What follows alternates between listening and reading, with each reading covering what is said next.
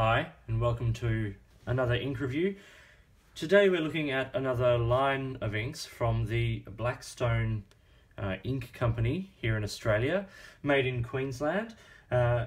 This is the Scents of Australia line of inks, all designed to reflect a certain smell, particularly sort of outback fragrances here in Australia. Like the previously reviewed Colours of Australia range, these inks come in the polypropylene plastic bottles, which are reusable and recyclable, and they're incredibly sturdy and heat resistant. So they actually make really great ink bottles. So it's really nice to see them being used here by this brand Blackstone. Just run you through the colours of this collection now, and we start with Australian Bush, which I previewed on my Colours of Australia review, which is linked down below. Then we get Blue Cypress, which is a really nice bluey green with some fabulous red sheen. We then get Blue Gum, slightly bluer, close to, say, a Fire and Ice, Robert Oster Fire and Ice sort of blue. Brown Boronia, which is a really interesting honey sort of coloured ink. We then get Red Kunzea, which is a nice sort of almost pinkish red, and then Wild Orange, which is a really vibrant red-orange sort of colour, and has probably, for me, the most vivid scent of any of the inks in this range. So, as you can see, they come in these 30ml bottles, and they're really great value. This company make their inks to be really well priced and really sort of great quality for the price that you're paying. A little disclaimer: after I wrote this review, I did have a little bit of trouble cleaning some of the inks out of the pens. I had left them for a week after writing the review, and they had started to well, go gunky in the pen and clag up around the feed and the nib, where it wasn't quite so airtight. So just something to be aware of with these inks, but really that doesn't reflect on the performance. And while it was just a little trickier to clean, I still think they're really well behaved inks. Let's look at some chromatography. We'll start with Australian Bush, which you've seen already. It's a really nice chromatography with a dusty blue through to the nice sort of greens in the middle, and then a really lovely yellow. This gives the ink a lot of depth, particularly that sort of dusty blue in the bottom. It's one of the things I really like about this ink. Blue Cypress is, well, what you'd expect, a nice sort of turquoise blue shade all through to a nice sort of yellow coming through at the top, which once again brings up that hint of green. We've then got Blue Gum. Now, I put these two next to each other, not just alphabetically, but also because they are very similar. Like, I think the base color, that base sort of turquoise, is very similar. This has got slightly darker hues in it and much less yellow. Brown Boronia is really interesting. There's very little brown in there. There's a sort of a hint of sort of a purpley brown and lots of yellow, and it's not a particularly saturated ink as the chromatography there shows. Red Kunzea is a lovely, as I said, pinky red, and I think it matches the Kunzea plant beautifully in terms of the colour as well. And there's a hint of yellow just at the top, but that really vibrant sort of pink red is the strongest colour through there. And then we get Wild Orange, which once again uses a pinky red as its base, but then has a lot of yellow. And that is seen in the lighter shading of the ink when it's on the page as well. It's a really quite lovely ink to use. Okay, let's look at the written test now. This was done on 80 gram Rhodia paper and done with a broad Lamy nib. So what I'll do is I'll just sort of run through each ink, and you can sort of just see how I feel about them individually. Then we'll talk about the line. Just to start with, X factor for this line I have allocated to the scent, seeing as though it is the Scents of Australia line. So things like sheen, which would normally be considered an X factor, particularly on an ink like Blue Gum or Blue Cypress, has here been reallocated to the scent of the ink. So let's start with Australian Bush. The saturation of this ink is excellent. It has a lot of depth, and I really, as I said, it's one of the things I really like about this ink. Shading is fair. It's sort of a flat ink, but that's also quite appealing in some way. Sheen is low. The flow of this ink is excellent, and the dry time is pretty good.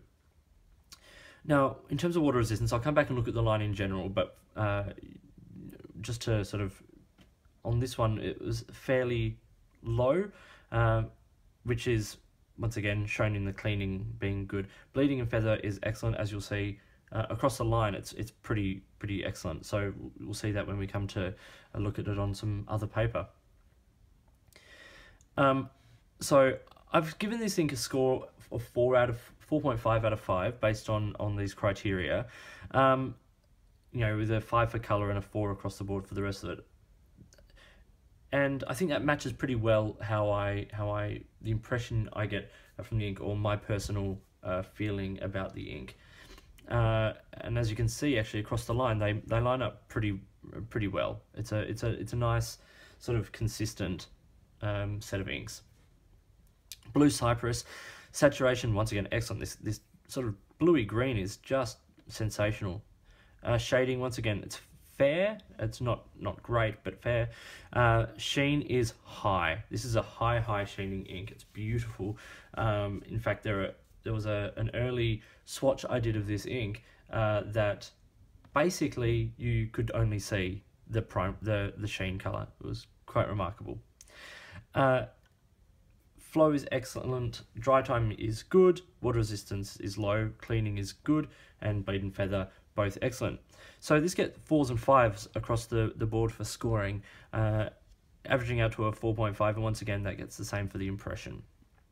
Blue Gum, once again excellent saturation, a really deep ink with some good shading. On some paper this ink actually shaded fairly well. I tried this whole range in a number of pens and different sort of nib options, everything from the Lamy Broad here to a Lamy Fine. I tried a couple of them in Faber-Castell Loom, as well as some sort of more budget-friendly pens that I had bought on eBay, and they all performed fairly well. Really, the only one that had any problem was actually a Wild Orange, but that was only in some of the finer, drier pens.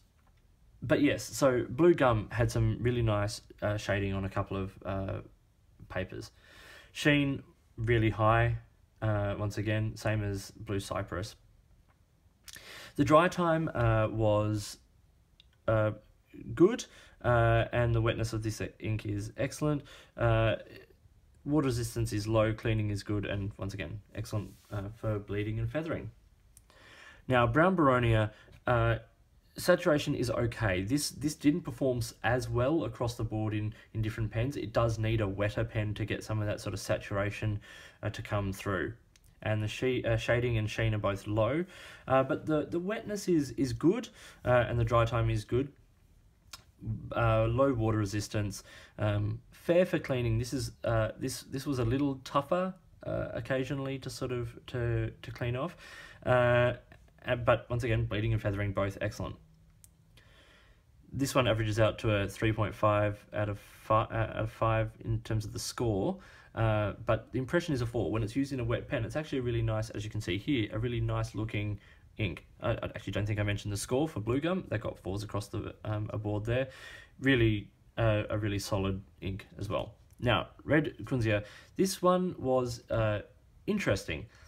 It's a really well saturated ink, and quite thick in a lot of ways as well. Shading and sheen were both low, but it is quite a wet ink. It flows very, very well. Dry time was fair, and water resistance for this one was actually fair. The cleaning was good, and feathering was excellent. There was none, but this was the only ink that really had any instances of bleeding on any paper, on some sort of lower end papers. So colour gets a 4.5 and then 4s for the rest. I actually really liked using this ink in a good pen on good paper. This ink is really, really great to use, and it looks fantastic. That colour is so vibrant and beautiful. Wild Orange, once again, excellent saturation. These guys have done an amazing job on the saturation of these inks. Shading is fair. There are instances where you do get some nice shading from this ink, but the sheen is once again low. Wetness is good. Dry time is once again good. Low water resistance, but really good cleaning, and excellent for bleeding and feathering. So it got a 4.5 based on the scoring. I think, as you can see, this one and Blue Cypress are the only two inks that got 5s for the X factor, which I'll go into shortly. And so 4.5 and 4.5 for my impression. Actually, this is the one ink out of the whole line where every time I took the lid off a pen, and you get that sort of citrusy sort of smell, which is interesting because the Australian Wild Orange isn't a citrus. It's not related to an orange at all, and I've never smelt the actual plant, but this ink had a lovely sort of citrusy smell about it. And this was the only one that really, every time I opened the pen, I'd really enjoy that smell. So if we look at the whole line, the saturation of the line is excellent, and the shading is pretty good too. Sheen, when you think of a couple of these inks, is quite remarkable, and things like the flow and the wetness and the dry time are all pretty good. Bleeding and feathering, as I said, is excellent across this whole line, and they're not terribly difficult to clean out, providing they don't start to sort of clag up, as I said at the start of the review. So firstly, let's have a look at the water resistance of this line. So as you can see, I've done a grid water drop test, and then I wrote numbers and have swabbed across the numbers with a wet cotton bud. You can see they all were highly affected. Australian Bush was the only one that sort of managed to keep terribly much of the detail, and things like brown Boronia really didn't deal with it well. Most were completely eradicated with the swab, and most lost most of the detail with the water drop as well. But what's interesting about Australian Bush is that it didn't actually... what was left behind was sort of an interesting sort of browny colour, which isn't even that apparent in the chromatography either. So it's an interesting sort of water test there. Let's now look at this range on a few different types of paper. We'll start with a high-end paper. This is the Tomor River 52 gram paper. As you can see, the sheen is just popping on a couple of those inks. I think they look great on this paper. If you're going to get shading, if you're going to get sheen, this is where you'll get it, and you get it very, very easily. In terms of how it behaves, we'll look at both Rhodia and the Tomor River. Tomor River, you get a lot of ghosting, but it is incredibly light paper. But you don't really get bleed on either of those papers, which is fabulous. Let's look at it on some cheaper paper, and we've got it on the Reflex 80 gram copy paper, which is the standard Australian sort of copy paper. I think the inks look great on this page. The colours are really nice, and you get much more variation in the colour on this than you do on less absorbent paper. But yeah, no sheen or anything like that, even from the high sheening Blue Cypress. Actually, you do get a little bit there in the writing, but not really, not on the swabbing. Some bleed of the red Kunzea there, a tiny little bit from Australian Bush, but not enough to worry about. But apart from that, it's really well behaved. On the lowest quality paper I tried it on, which is the Spyrex lecture pad, this was super absorbent and it's just soaked it up. There's very little shading, there's no sheen, but only on the swabbing, we see a lot of bleed of the swabbing, of course, but points from the other ink. But as you can see, red Kunzea here has actually come through sort of quite clearly. So let's talk about the X factor. Now, these inks are scented inks, and while the colors also represent the plant they're named after, the smells are mixed in that respect. If we start with Australian bush, it's got a really interesting eucalyptusy sort of smell, which I think is really appropriate, but it's also got this sort of sweetness which makes it quite a unique smell and really rather pleasant in a lot of ways. Blue Cypress just smells like Christmas to me. It's a really beautiful smelling ink. It's got sort of the scent of sort of pine and fir trees and that sort of stuff, which is really, really pleasant. And I actually gave that one a 5 for the X Factor because it is such a nice smell. Blue gum, yep, it smells like a gum tree. It's, once again, it's that sort of eucalyptusy sort of smell. It's not unpleasant. But it's not a strong reminiscent smell in a lot of ways. Now, brown Boronia, the plant itself is considered one of the nicest smelling plants, and this has an interesting sort of vague lemon sort of smell to it, but it also has this is the only one where the smell is slightly unpleasant, or I don't know, it's a hard thing to describe it. You can definitely smell the plant life, but it's not really it's not a strong, it doesn't evoke anything for me. Red Kunzea is such a beautiful, sweet smelling flower scent. It really smells like a native flower, and that's really, really nice, and it's a great inclusion in the line in that respect because it is very different from the rest of the scents in this line of inks. Wild Orange, as I said, for me is probably the smell that I enjoyed the most. It's got a lovely sort of citrusy, flowery smell to it. It's really pleasant, and it's a smell that I could very happily have every time I opened up a pen. In terms of the overall scoring of the line, colours 4.5, performance 4, X factor across the board is 4, and value is definitely a 4. These aren't expensive inks. They're available on Just Right and other online retailers, and you can buy the whole set for the cost of 2 bottles of another ink. Really, the value is absolutely phenomenal. The overall score is a 4, but I actually enjoyed using these inks, and I think you would too. I think a lot of people would. Those fragrances, but also the colours are so vibrant, and they're just beautiful inks. So these get from me, the impression of the line is a 4.5. It's really beautiful. Just as I said at the start, watch that you either keep the pens in use or you clean them regularly. You just don't want it to sort of clag up like it did a little bit.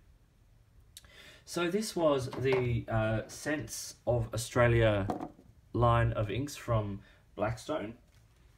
A really lovely range of inks, some beautiful colours, some lovely sheen, and the X factor of the scents of the ink is really pleasant as well. So support Australian brands and get out and try these inks. They're certainly worth investigating. I hope you found this video useful. If you did, please give it a thumbs up and subscribe to my channel. Hit the notification button if you want to stay up to date with the videos that I produce, and please feel free to drop me a message. You can either do that here on YouTube or at my blog, which is linked below. I'd love to hear from you if you've got products you'd like me to look at, or if you've got any questions. In the meantime, enjoy your pens, enjoy writing, and I'll talk to you later.